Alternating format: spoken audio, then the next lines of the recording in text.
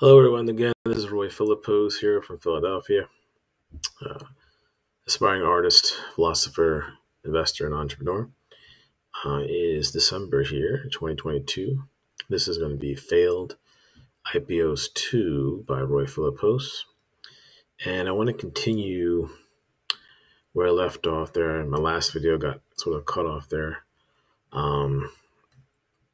So let me go back and just feature some more. I think it's important to try to give some more insight.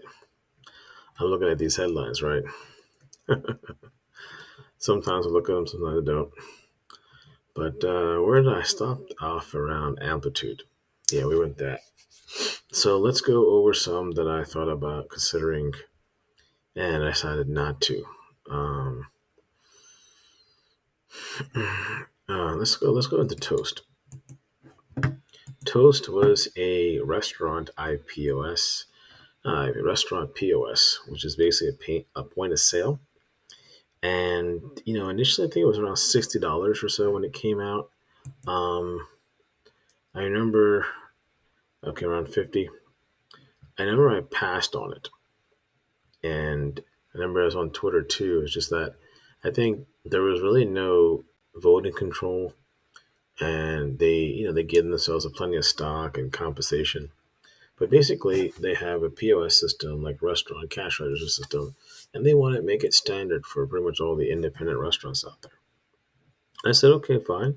There's nothing wrong with that. Let's go and click on TOST here.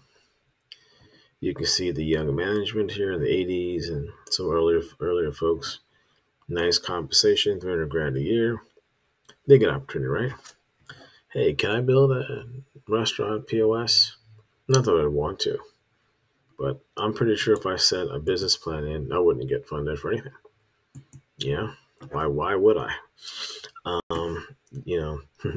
VC money goes to certain people, and I guess I'm not in that certain crowd. Built for making your restaurant better.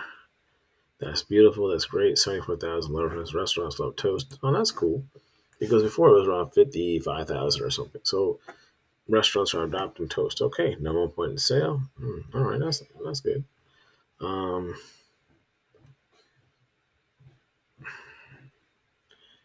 Point of sale was just the beginning. Contactless ordering. Okay, handhelds.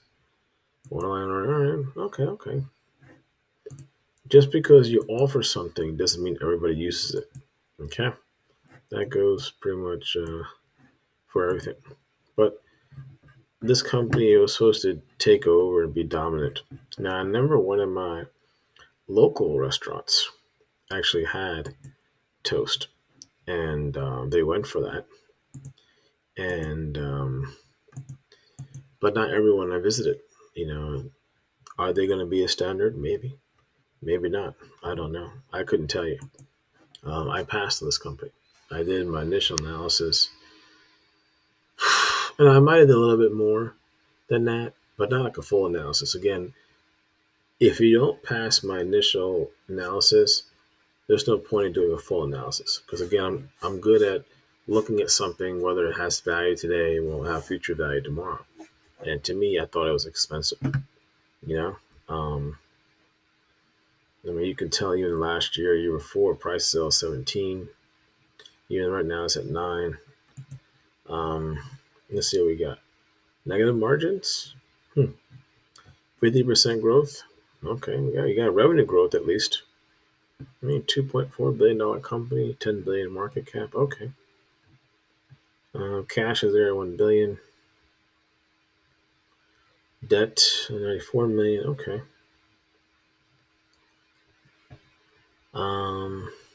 It looks okay. Maybe TOST makes it. The 52 days. Ooh, hit low 12. Okay. I'm gonna look at the chart here. Can TOST make it? Maybe they can. But I said no to it. And again, you have chains that have their own systems. You have independents that really don't really care to upgrade. You also have competition. There's other competition out there. Square is out there. Other vendors are out there. So Toast may or may not get all the market share they want. Okay. Um, I passed, and I still pass. I thought about adding this to AX growth as well, and I did not. And that's a good thing because I would have lost money. You know what I'm saying? Yeah. But at least they bottom out a little bit. Who knows? Maybe again, Toast may come back. We'll see. We'll see. And I'm not here to put down the company. I'm just saying again, I'm an investor. I'm coming in. I'm the one taking the risk, not you inside guys, not the VCs, not the executives, not the early shareholders. They get to cash out. They get their 10x or whatever, and you got your executives who get nice salaries and bonuses and stock options. You know, but that is Toast. Okay, again, another failed IPO, and some people may not agree and may not be happy with me saying that. Let me just check the holders here. Again, this is Yahoo. I'm using Yahoo. See, Tiger Global. I remember Tiger Global buying this company. Okay, good number of Vanguard funds in there. Tiger Global, they didn't have a good year either. I think were they down 50% for 22? Ouch. I believe I'm not sure. I have to take a look at it. But yeah, again, Toast is something that I passed on. I still pass. Let's go to the next one here. Just because you have ambitions that you want to grow and be number one in your market doesn't mean it happens for you. Okay. What we got?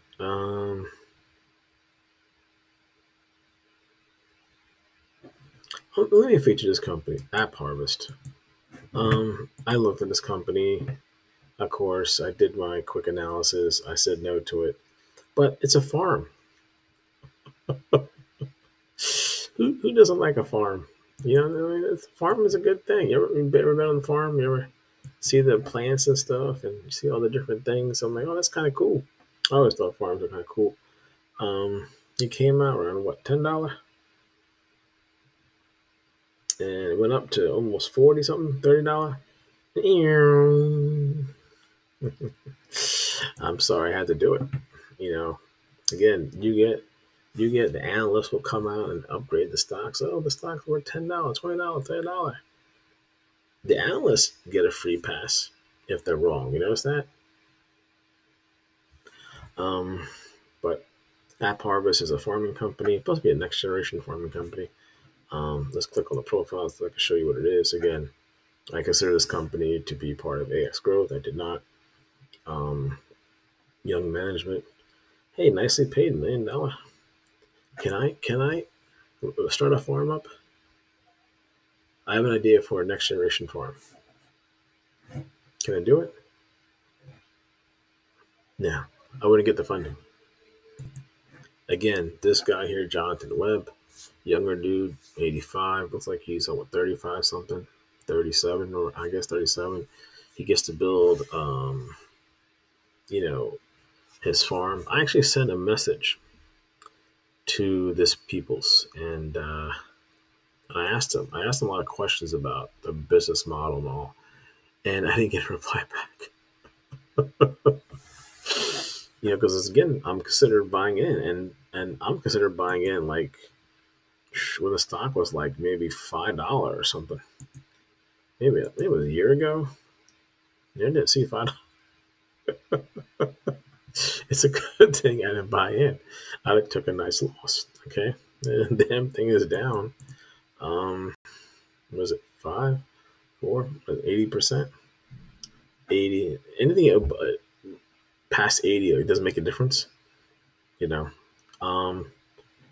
let me show the company. It looks cool. I think the company that's going in 500 employees. At least that's what it says there. Oh wow, this looks cool. I like it. So, what is the problem? What is the problem with AppHarvest? I mean, we need food, right? We need quality food. We have a quality food problem in America. We don't have, sustainable food supply. In fact, I give a challenge, which I should just make another video. I give a challenge to Silicon Valley. Build a sustainable food supply. Okay? I'll work on it. Can I do that? I'll write a mission plan here, building to build a sustainable food supply. That's going to be high quality and cheap. Easy to make, easy to deliver. Can grow.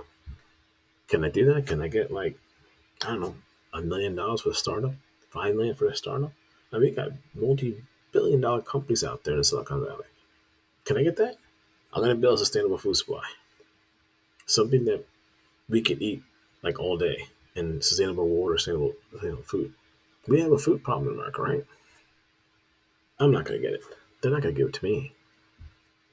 They'll give it to other people. They'll give it to accomplished failures, right? Right. And that's what we have here, right? Plans for the purpose we are producing for a better world.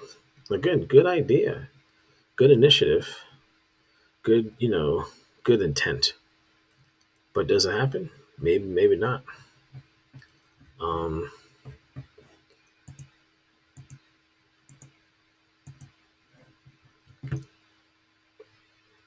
Could AppHarvest turn things around and, go up to $10 or so?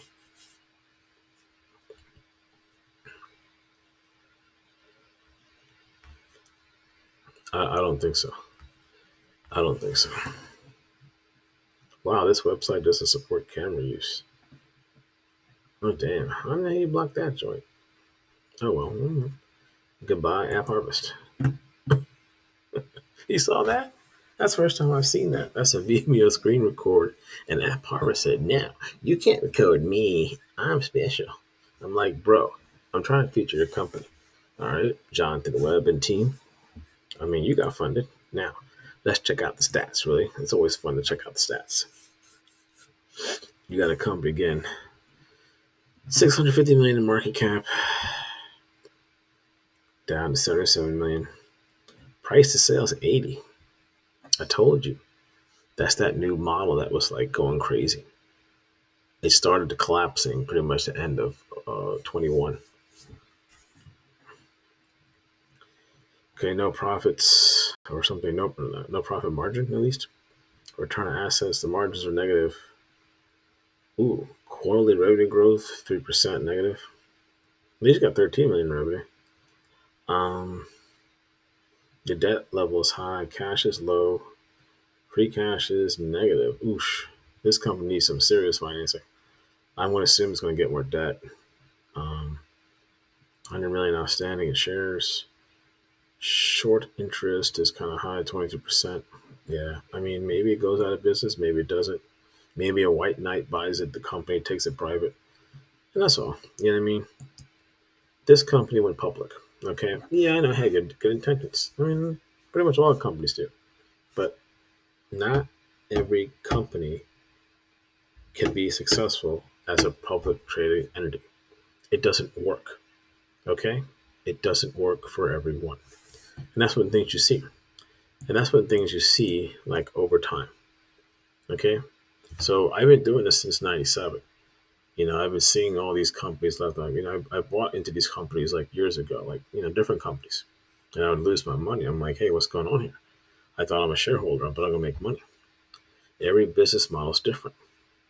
Every business is different, and the models can be different, and the environment can be different, and the outlook can be different. The competition can be there and not be there, and like a lot of different factors. There's like 100 things that have to go right for a company to be successful. And if you only have 99 out of the 100, you can fail. Okay, so can this turn around? Maybe. I would like to get some groceries from AppHarvest. Do they have bananas or apples? How about some apples and bananas? I don't think they sell that when they're selling tomatoes. Tomatoes are bad for you, man. That's like they give you heartburn when you get older. I'm just saying. I could build a sustainable food supply. I would like to see that because we could definitely use better quality, cheaper food in the market. That's made here in the U.S. Product in the United States. But unfortunately, we don't have that per se. But maybe we will. Maybe we will. And again, AppHarvest, for the shareholders who lost money, yeah, it hurts. It hurts. You know what I mean? It hurts.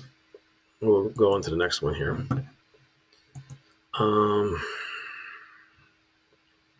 These are some of the old AX growth companies. I did have the FANG stocks in before. They all faltered. It was good because I got out of it at a profit. I got out of it before they faltered. They kind of grew too big, and things like that happen. And I have some other companies too. Let's do Snowflake. Everybody loves Snowflake for some reason. I don't know why, but I looked at it, as you know, and again, I considered it for AX growth. So